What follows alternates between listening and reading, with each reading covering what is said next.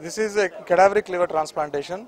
The organ has come from a 55-year-old woman who has kindly accepted, whose family has kindly accepted to donate the organ. It is their noble deed which enabled this transplantation.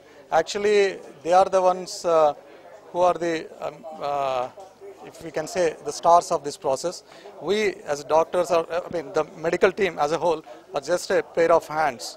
So we facilitated the process. So it is the noble gesture of the donor family, which has in fact given a new life or a second lease of life to the recipient.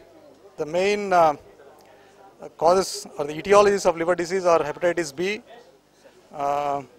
and alcohol, and also I think to an extent hepatitis C, and we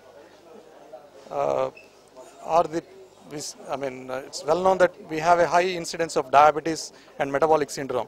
I think non-alcoholic liver disease is also on the rise, and it's also an important cause of liver disease in India. There is a very good chance that he will be living as a normal, active life, a fully productive life. But he's on few anti-rejection medications to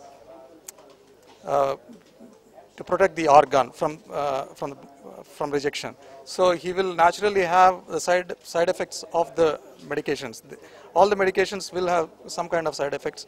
The anti-rejection medications have decreased the immunity of the patient. So he is prone to infections, and there is a small chance, long-term chance of him having cancers.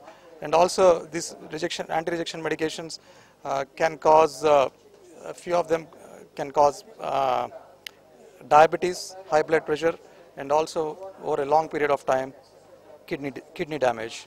So what is the precautions of this?